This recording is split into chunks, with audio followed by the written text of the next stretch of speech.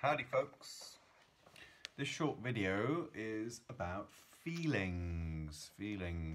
It's something that it's words used a lot, and if you actually sit down and think about it, it's actually quite a tricky concept. So I thought I'd just spend literally just a couple of minutes talking about feelings. And it's opposed to thoughts, or what I would call somatic response, so body sensation. I think sometimes it's useful to have a link between what I'm thinking, so the stuff going on in my synapses, my emotion, which I really can't describe very well in words, because as soon as I start to describe my emotion, I start thinking about my emotions, and so then I'm describing my thoughts about my feelings. And then physical sensations, so I might have a tightness in my chest, I might start sweating, I might have an upset tummy, a headache. Yeah. So there's lots of words that we have for feelings. Can you see that? Sometimes use the wheel of emotion, which is quite a useful way of getting past just good or bad, or angry, sad, happy, those sort of emotions. They're nuanced, so anger might be, for example, mad, hateful, threatened, aggressive, frustrated, distant, critical. Distant might be withdrawn or suspicious. Aggressive might be provoked or hostile. I'll pop a version of this up with this video, so it gives us some useful words for our emotional vocabulary. I also quite like to make up words to describe my emotions that sort of jolt me out of thinking and into feeling.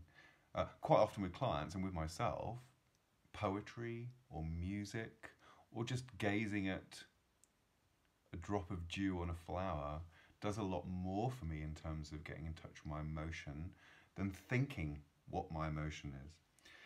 So the reason I'm making a big thing of this is that if we do acknowledge that there's a difference between our thoughts, our emotions, and how we are in our bodies, then focusing in on our emotions and how they interact with the other two, a top tip I would give you is, please don't think of emotions as one of two things, because they're not either.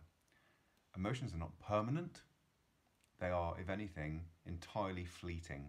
Like waves, they fill me up and I get emptied, they come and go. I've probably had 12 or 100 in the course of this video. Emotions constantly fluctuating. It's when we say things like, oh, I'm angry, what I'm doing there, I'm always angry. What I'm doing there is I'm talking about my thoughts about my emotion. My thinking is, in general, a lot of my emotion has been anger. But it's not actually feeling angry. Yeah?